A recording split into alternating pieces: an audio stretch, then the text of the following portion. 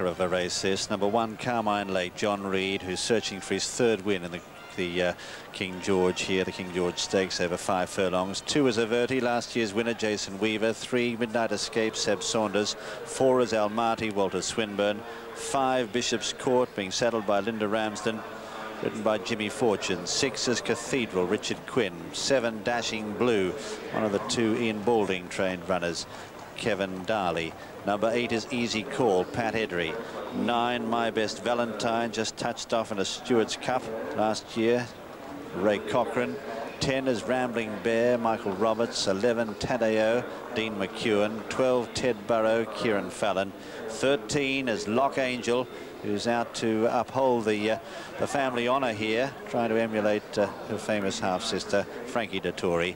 14 is Lady Alexander, Pat Shanahan, and 15, Land of Dreams, Darryll Holland. All 15 run in the King George Grosvenor Casinos Stakes. It's over 5 furlongs. Current prices, it's 3's Lock Angel, 5's Land of Dreams, 9 Ted Burrow, 10 Carmen Lake, 10 Bishop's Court, 12 to 1 My Best Valentine, that's going to go as well. 14 to 1 Cathedral, Lady Alexandra, 16 to 1 Dashing Blue, 20 to 1 Almighty, 20 to 1 Easy Call, 25 to 1 Midnight Escape. Tadeo and Rambling Bear is 33 to 1, but it's Lock Angel is 3 to 1. When we pick them up, there she is in 14.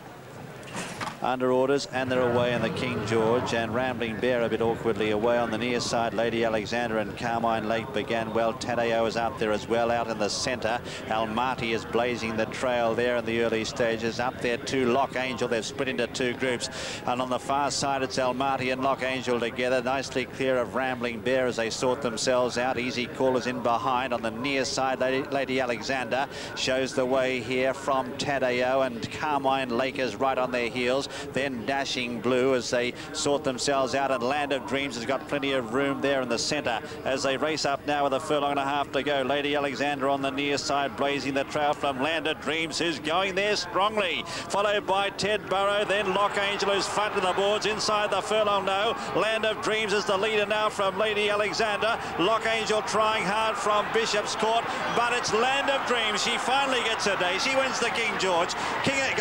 Second placing Lady Alexander, then follows Lock Angel in 3rd. Bishop's Court was next from My Best Valentine, Cathedral, then Ted Burrow, Easy Call, Tadeo from Dashing Blue. Carmine Lake very weary 3rd last from Midnight Escape, and among the last Almaty.